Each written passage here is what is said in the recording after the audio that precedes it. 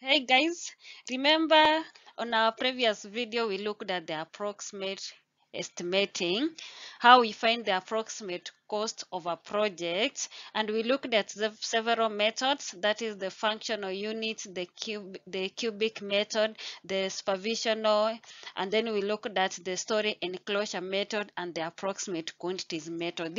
We say these are methods that help us determine the cost of a project even before you decide on undertaking that project.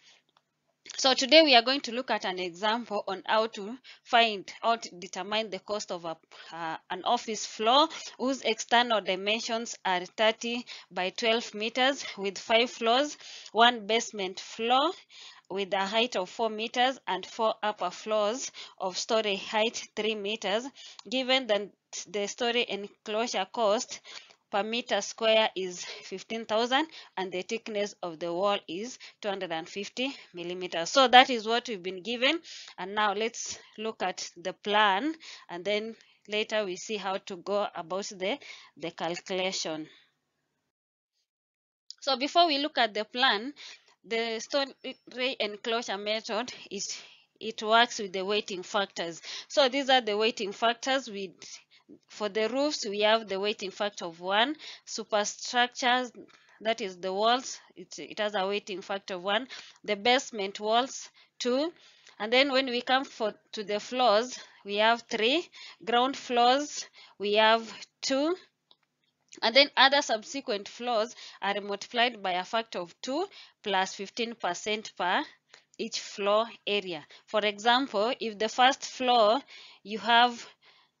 if you have the first floor, then it will be 2.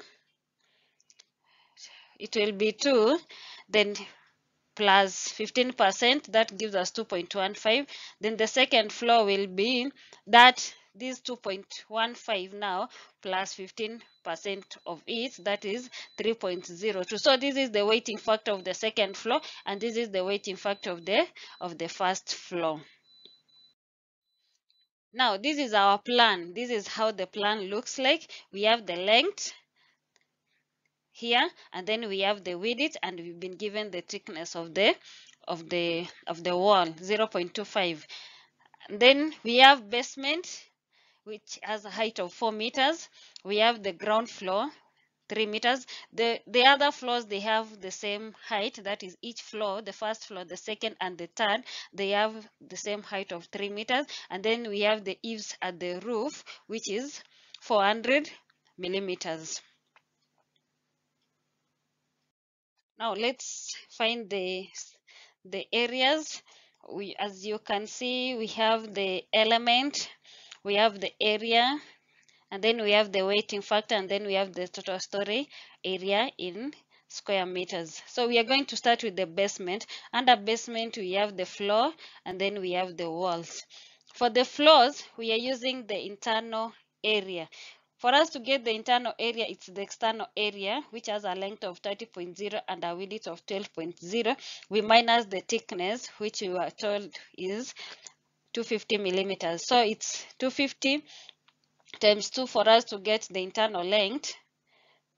That is 500. So it will be 30.0 minus 500, and on the width it will be 12.0 minus 500. So we have 29.5 times 11.5, which gives us 339.25, and then we have a weighting factor of 3. So when we multiply 3 by 339.25, we get 1017.75.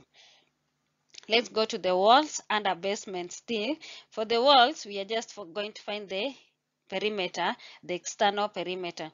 Perimeter is length times width, we multiply by 2, and then the height of that basement is 4, which gives us 336. Our weighting factor is 2.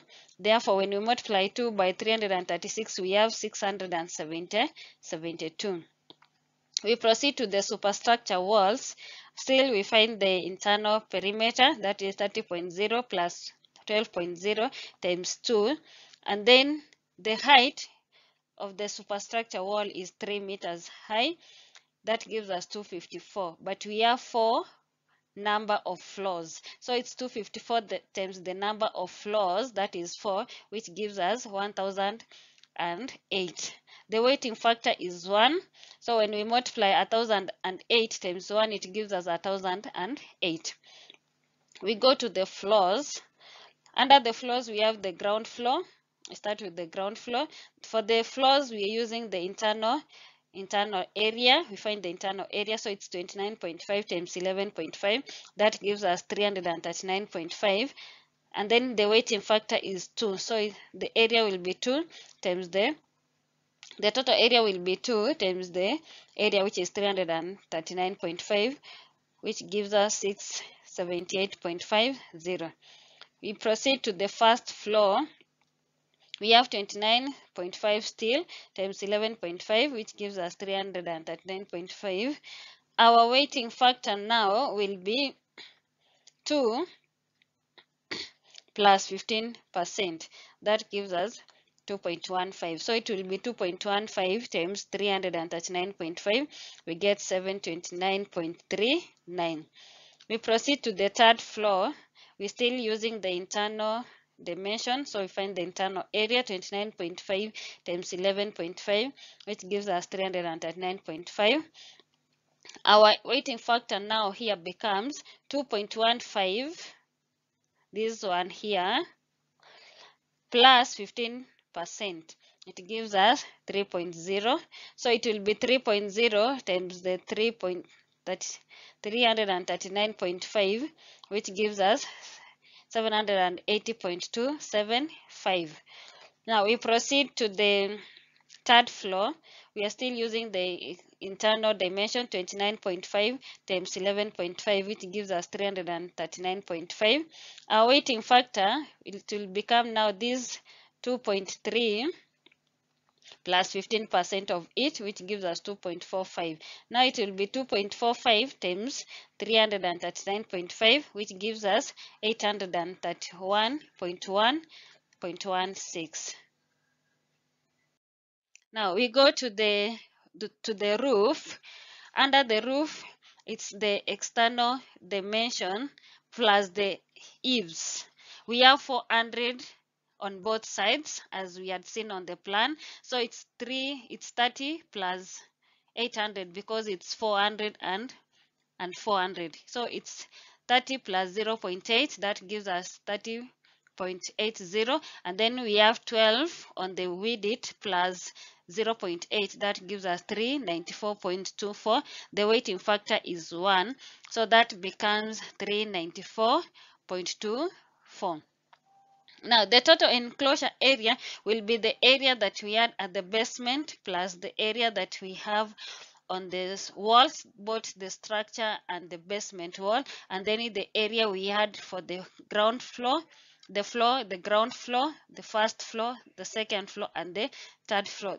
The entire area that we've been finding here, we sum them up, we get 6,111.32. So that is the total enclosure area.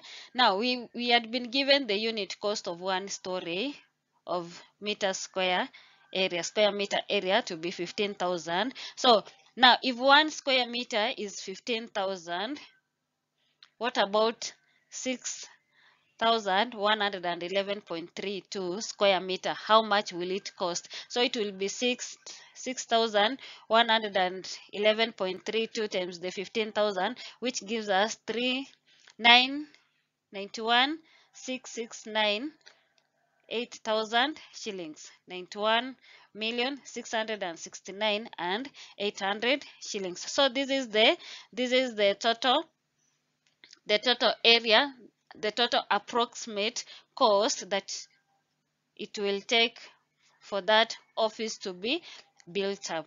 Thank you guys for your time. Kindly, if you are new here, remember to subscribe, share, like, and don't forget to leave a comment.